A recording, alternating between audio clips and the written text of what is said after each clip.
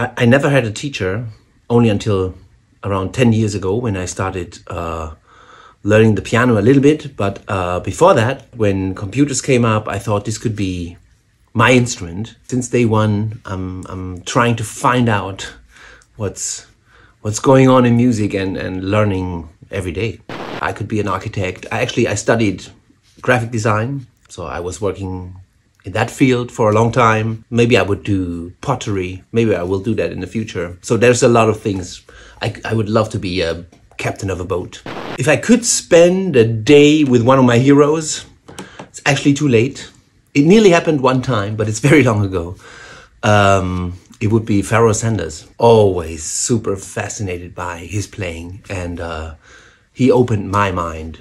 My secret weapon is Melodyne, I guess. I'm using it since version 1. I'm using it not only to pitch correct or tune things, but also to make sounds and change harmonies for remixes or for own productions. I use the synthesize function that it has, change transients, change formants. Yeah, Melodyne, I really love that. The special object in my studio I can't live without are my speakers. I love speakers. I change them from time to time. So sometimes I build own ones, and I'm really into that.